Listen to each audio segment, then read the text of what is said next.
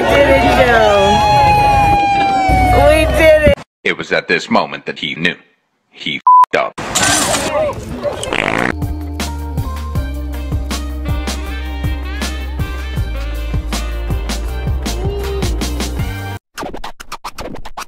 All right, begin.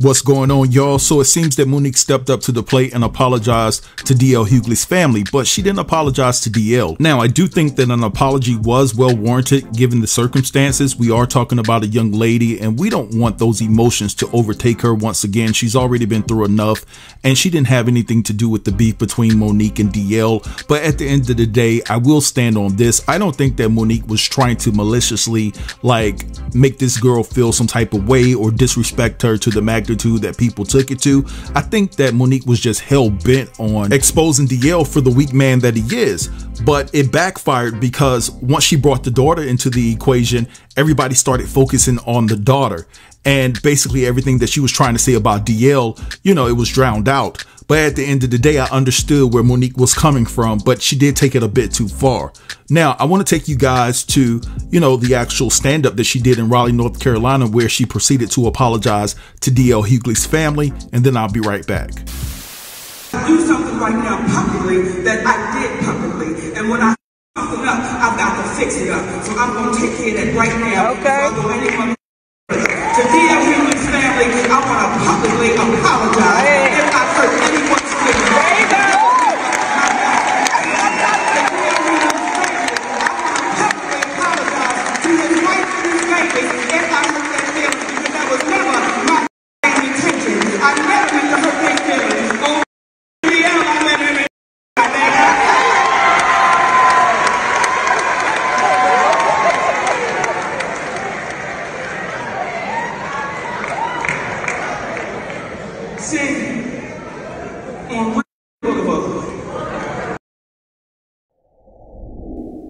All right, so Monique has spoken. Monique said, I apologize to the family, but I will not apologize to DL. I stand 10 toes down in what I believe in, and I said what I said.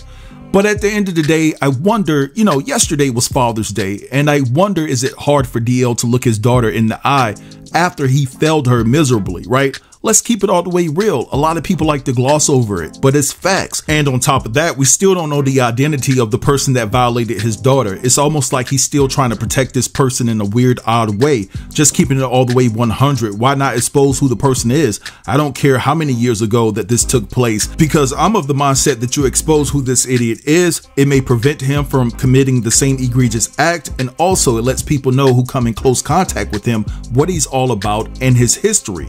But at the end of the day, I'm proud of Monique. This is the right step in the right direction, and I wish her well.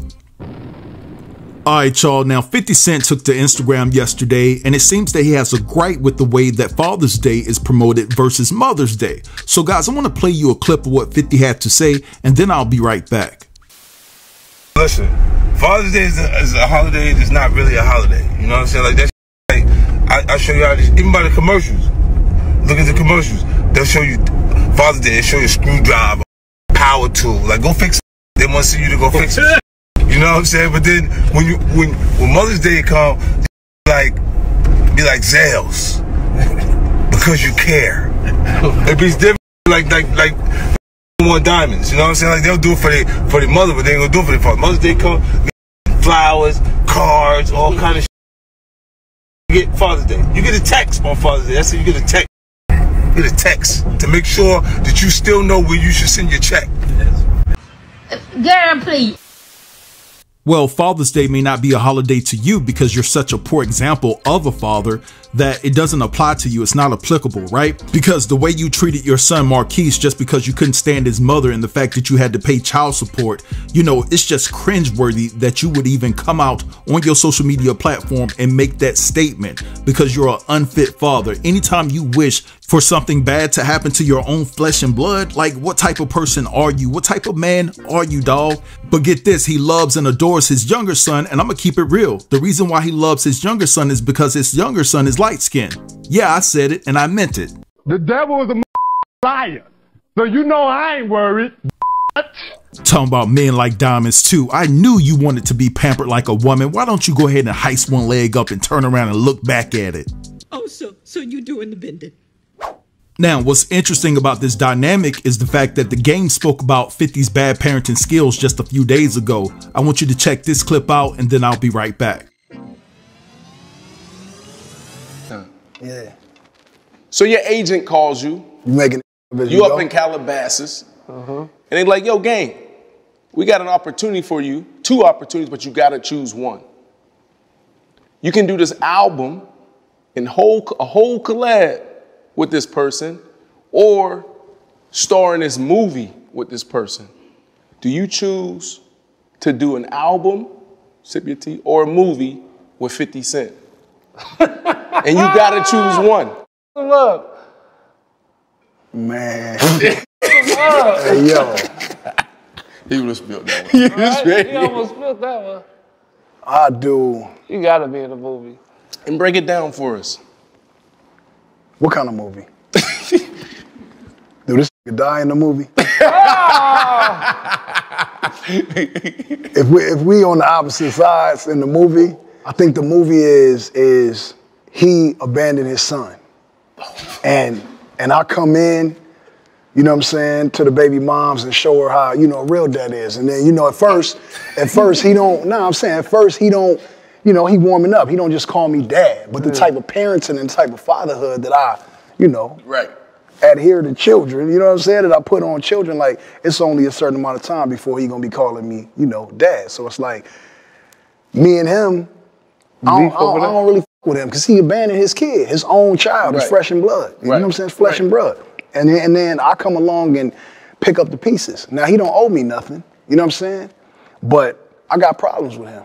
Any man that don't want to take care of their own child for any reason, I got a problem with. Tea time, we got real deep. Tea time, get real messy. All right, so you guys heard that. But what I want to do real quick is pivot and revisit the Monique and DL Hughley situation because I want to make this point. It's like you have to have standards from the beginning, right? You can't develop standards once you're at odds with the individual. And the reason why I say that is, what if Monique and 50 Cent ended up falling out, right? And having a beef because they are working together right now. Will she bring up how 50 continues to disrespect his son and basically says that he really doesn't care if his son was here or not? Because you can't call out DL for being a weak parent and being a parent that turned their back on their child. If you're looking at 50 Cent and you're working with 50 Cent, he's done the same thing. I know it's a different scenario, but at the end of the day, he's abandoned his child. He doesn't have a relationship with his son. So is it convenient if they just don't say anything to you, Monique? Or once they disrespect you, then you're going to pull out your moral card? You know, I need to know, you know, you still my girl or whatever, you're still the auntie, but you know, that just hit me right then. And I just thought about that. And one more thing I want to bring up in regards to the Monique and 50 Cent situation is the fact that when she was doing her live, I think it was a week or so ago, people in the comments were asking her about 50 Cent and, you know, she may end up falling out with 50 Cent. And Monique said that she won't fall out with 50 Cent because 50 Cent is a man. Really?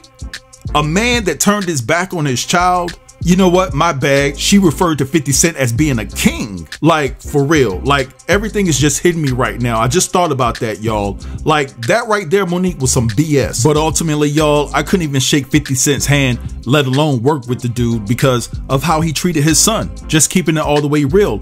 And I'm gonna be fair here. I couldn't even work with the game because he violated a woman and he needs to pay her $7 million judgment, right? That she won against him at the end of the day. But, you know, his assessment on 50 Cent and how 50 Cent disrespects his son and the lack of relationship that he has with his son, the game was spot on. And I have to give him his props in that regard. But anyway, let's move on to the last topic, and I want to talk about Diddy and this situation that's going on with Cassie and her husband, Alex Vaughn. So Diddy drops a new song, and it's called Gotta Move On, and it's featuring Bryson Tiller. And basically, this song is about the breakup between him and Cassie. He's saying that he's accepting the fact that Cassie has found a new man.